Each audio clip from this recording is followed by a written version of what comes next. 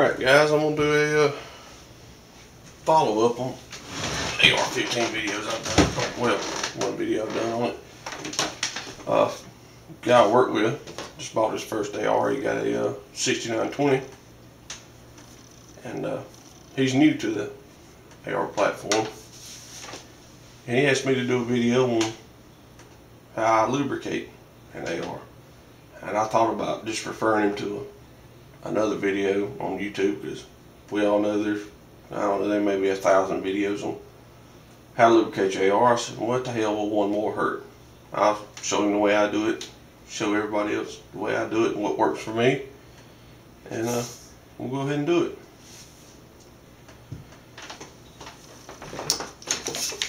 First thing we're going to do, guys, make sure the rifle's clear. It's clear. Push your back takedown pin.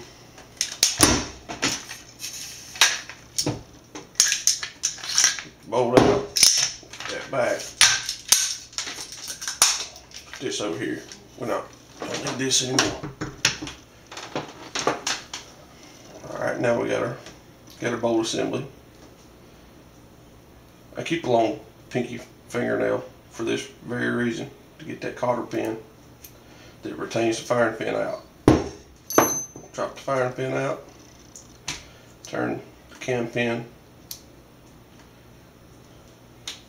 get it out, pull the bolt out. There you go. This rifle's not dirty, but I'm gonna go through it as if it was dirty. This is the way I clean the bolt. I don't take brake cleaner to it. I don't use any solvent or anything like that. I wipe everything down. Just use an old rag.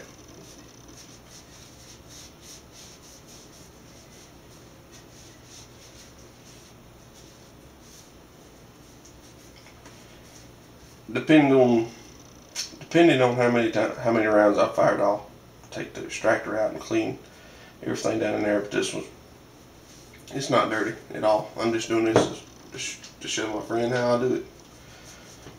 Wipe the cam pin down. Alright, this is important. I don't want you to put anything on your firing pin other than I just want you to wipe it down. Put it over here. That's all you're going to do to it. The carrier, wipe it down. Get all the grime or anything might be on it off.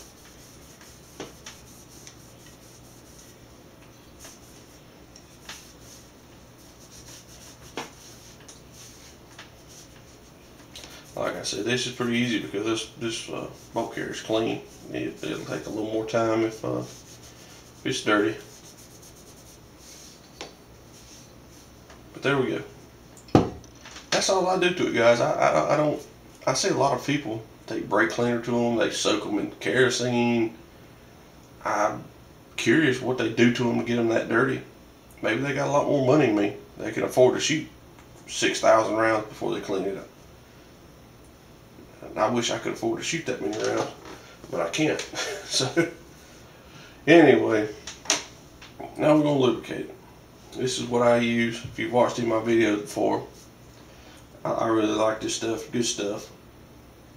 I like it because it seems to hold up a lot better than regular CLP. It will hold down to minus 110 degrees Fahrenheit all the way up to positive 1250 degrees Fahrenheit. Well, that's pretty good stuff, because it'll hold up the heat without breaking down.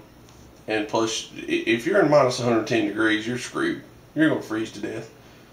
But you know, if you're in minus 5 degrees, you do have that factor worrying about your gun freezing up. If you use this stuff, no worries, it won't freeze up. And it stays where you put it. I've noticed that. A lot of other oils, when you lube your bolt carrier, you get done, you put it in the safe, standing upright. 3 months later, if you hadn't shot your rifle, you'd disassemble the bolt, and this is dry. Everything's dry. All the oils run down through here, and it's all back in here where you know where it's not doing you any good. And this stuff seems to stay in place, so I like it. but we'll go ahead and get started lubricating it. I put about 2 drops here, smear it everywhere.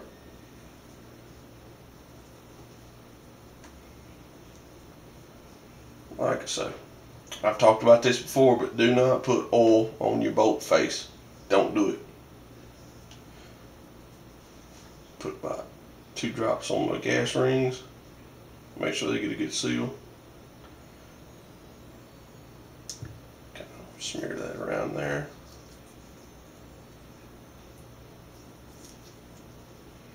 That's done.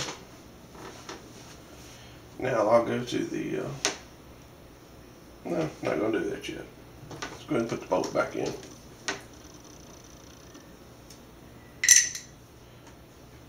So you'll know your extractor faces to the right. Line that hole up where your cam pin will go back in. Put a drop of oil on the cam pin. Well, if I can get it going. There you go. Smear it everywhere. Reinstall the cam pin. Turn it like that. Take your firing pin that we wiped down and we did not coat with oil. We just wiped it down. Reinstall it.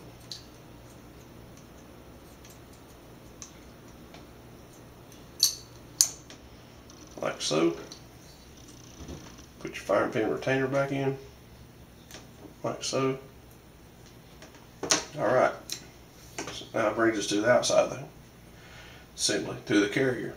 There's only 4 bearing surfaces on this, which means there's a bearing surface, there's a bearing surface, there's one, there's one, there's one, there's one.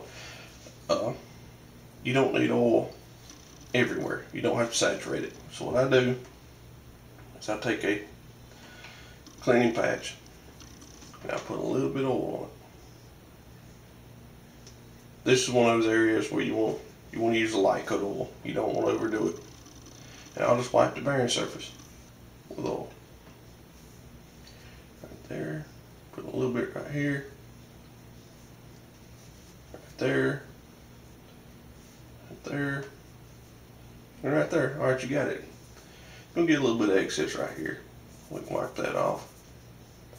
The reason we don't want to saturate this and oil on the outside, it just attracts dust and dirt and things you don't want inside your rifle.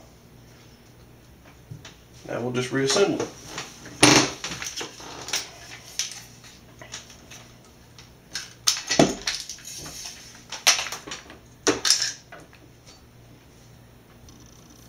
Remember, your bolt has to be out to reassemble it.